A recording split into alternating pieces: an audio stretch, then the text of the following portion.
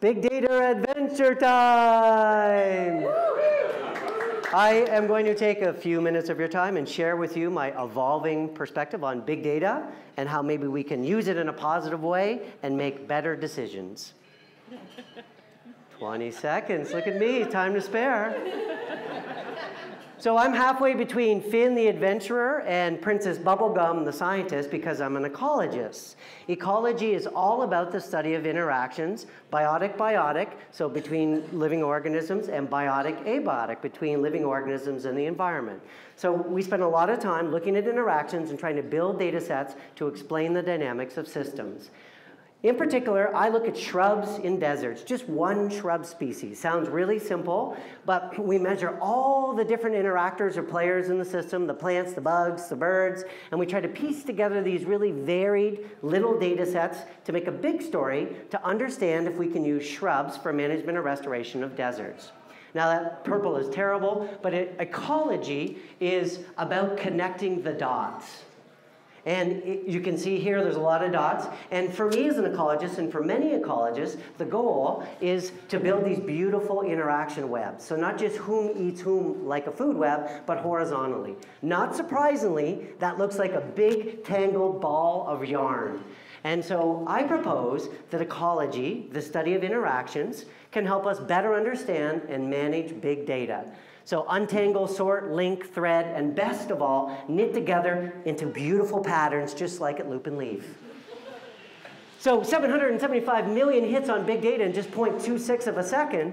So big data are not static. We embody big data. Big data is the web. And big data are data sets that are so large and complex that it becomes difficult to process using traditional analytical procedures. So relatively satisfying description.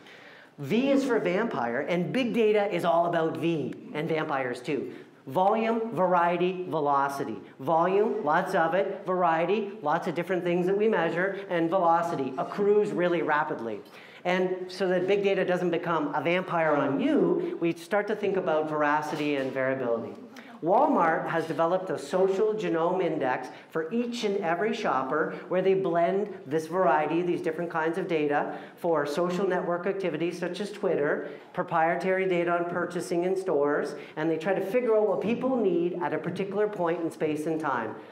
Google.org looks at the queries that people do, sure am hot, feeling a little feverish, and they match that to traditional epidemiological signals to try and figure out the outbreak of flu, and it works almost perfectly. Crazy that in interacting with big data, we generate yet more big data that allows us to predict patterns that really matter. In environmental science, satellites circling the planet like crazy, collecting rich and diverse data sets on temperature and light and humidity. And the trick is to downscale that, taking this big data and reduce it to the scale of an organism that matters. So the microclimate or the lizard or the person that we actually experience.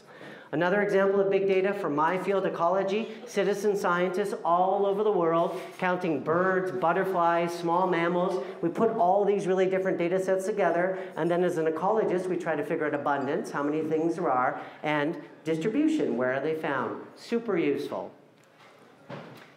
Big data adventure time, a challenge we cannot avoid. Big data is ubiquitous, and just as the definition of big data is all about the letter V, the challenges are all about the letter C. Capture, curation, context, and complexity analytics.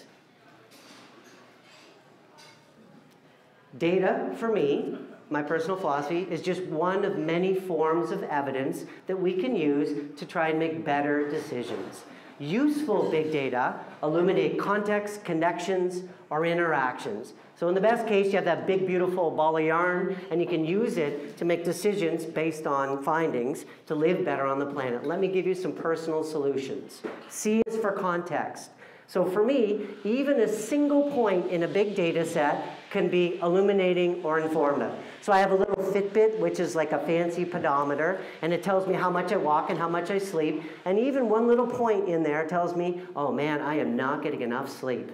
My credit card, infinite transaction history, sadly, how much we use it. You can download all those, and I'm too ashamed and embarrassed to show you the analytics behind that, but I use schema. I aggregated all my transactions to understand interactions, how I interact with my money and my food, and I realized, whoa, I eat out way too much.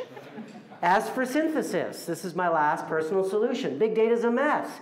What you need to do are find and use metrics or indices that simplify the big data, that allow you to connect very different data sets. So my watch for training gives me loads of big data, and I just look to the simple metrics like peak training effect to tell me how I did in a workout so that I can connect really different data sets. All that is ancient history. Smartphones have changed everything. 150 interactions per day. The average person is swiping and checking their phone that much. 1 to 3 billion people online every day. And that data is threaded and linked to you and georeferenced and stamped to everything you do. So correlation does not imply causation. Wrong. Correlation always implies causation. The trick is to use it in a positive way in these big data sets to try and find the factors and things that are driving the outcomes that really matter. How I spend my money, how healthy I am, how much I'm sleeping.